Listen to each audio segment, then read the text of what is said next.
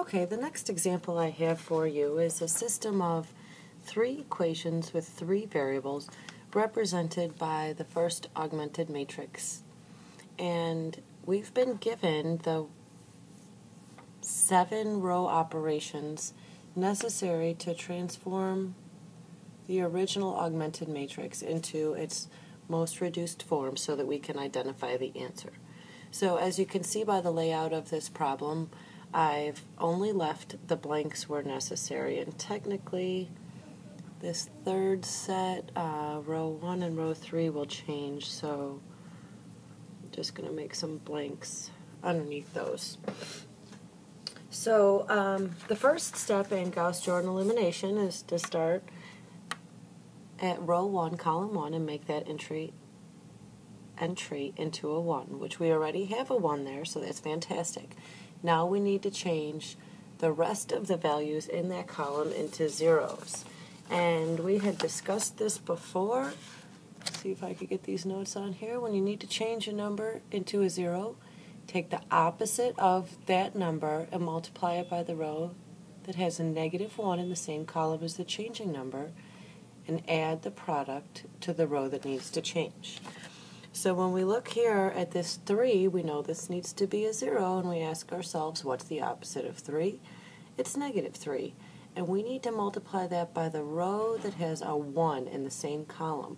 So -3, let's see if I could squeeze it, -3 needs to be multiplied by the row 1 values. So I'm going to put those products right here, -3, -9, -3, and -9. So now I have these two values that get added together to replace row 2. Remember, the changing row is written first. Row 2 changes by adding it to -3 times row 1. Well, I've already performed the -3 times row 1, and now I'm going to add these 4 pairs of numbers. So -3 plus 3 is 0. -9 plus 8 is -1. -3 plus 3 again is 0. And -9 plus 7 is -2.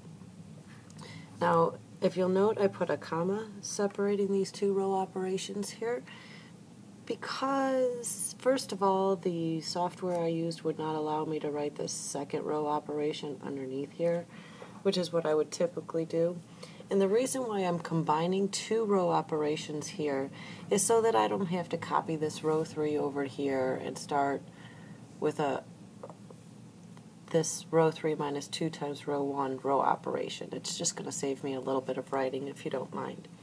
So I know that this 2 needs to become a 0. So the opposite of 2 is -2. So -2 needs to be multiplied by the row that contains a 1 in the same column. So I'm going to multiply -2 times the row 1 values. And I'm going to squeeze those in here. So -2 times 1 is -2. -2 times 3 is -6. -2 times 1 again, -2. And -2 times 3 again, -6.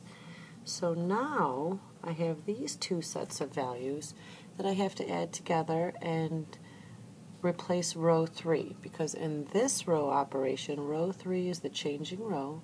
It gets changed by adding -2 times row 1. Well, I've already written the -2 times row 1 values in here in green, so now I just need to add these. -2 and 2 is 0. -6 minus 3 is -9. -2 plus 1 is -1. And -6 plus 10 is -16. So my first column is done. I have my leading 1, and the rest of the entries in that column are zeros. So I'm going to move to row 2, column 2, as I move down the principal diagonal, and I know that this -1 here needs to be a 1. So to change the sign of a number, all that is required is that we multiply by -1. And so that's what's represented here. We have -1 times row 2, which is the same as row 2. So when I multiply by -1 here, all that happens is that the signs change. So 0 stays the same, but negative 1 becomes a positive 1. 0 stays the same, and negative 2 becomes a positive 2. So, first column done, move down the principal diagonal, that's a 1. Now I need to make the 3 and the 9 into zeros, and I've given you the row operations, and we've discussed this before. To change a non-zero entry or a number into a 0, I need to take the opposite of that number and multiply it by the row that has a 1 in the same column as the number that needs to change. So row 2 needs to be multiplied here by negative 3. So when I multiply negative 3 times the row 2 values, I'm actually going to write it just above here because I know that I'm going to need to combine these products with row 1.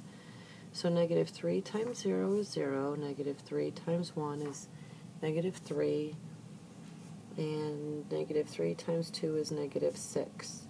So now I have these two sets of values that I need to add together to replace the row 1 values that are over here. Row 1 is the changing row. It gets changed by adding it to negative 3 times row 2. I wrote in negative 3 times row 2 values here in blue. So we just combine. 1 plus 0 is 1. 3 minus 3 is 0. 1 plus 0 is 1. And 3 minus 6 is negative 3. So I got this 3 to turn into a 0 by using this row operation right here. Row 1 minus 3 times row 2. So I told you we also need to change that negative 9 into a 0. Once again, to change a number into a 0, I take the opposite of that number, which is 9. The opposite of negative 9 is 9. And I need to multiply it by the row containing a 1 in the same column. So row 2 needs to be multiplied by 9 here. And that's what's represented in this row operation. Row 3 changes by adding it to 9 times row 2. So I'm going to put the product of 9 times row 2 right here. 9 times 0 is 0. 9 times 1 is 9. 0 again, and 18. So now I have these two sets of values that I need to add together for my new row 3 values. So 0 plus 0 is 0. 9 minus 9 is 0, which achieved my objective of changing this negative 9 into a 0. 0 minus 1 is minus 1, and 18 minus 16 is 2. So I have a couple more things left to do. As I move down my principal diagonal, this negative 1 needs to be a positive 1, and this one needs to be a 0. And typically I would work on this negative 1 and change it into a 1 first, but because I see that these two values are opposites, I'm going to add row 1 to row 3 first. Now, this might not look like it is exactly one of the row operations I discussed, but it is. It's times row plus, and we can view this as row 1 plus 1 times row 3.